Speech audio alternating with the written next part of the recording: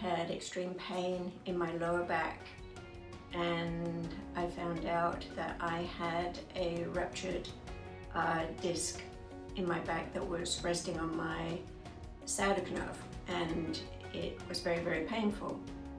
I came to see Dr. Johnathan Mason, and on an MRI he showed me where the disc was protruding, and we discussed doing surgery.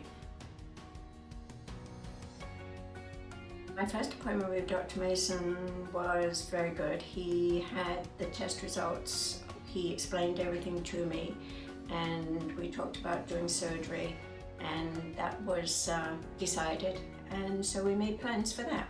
My recovery from the surgery went very well. My husband took care of me and took care of the wound, and today it looks very good, and it's now 2 months later. I was up and about in 2 or 3 days, even went to a social occasion where a lot of my neighbors couldn't believe that I was up walking around.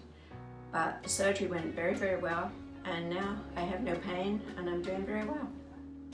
So I just have very good feelings about the practice, and I would definitely recommend it to anybody who had a problem.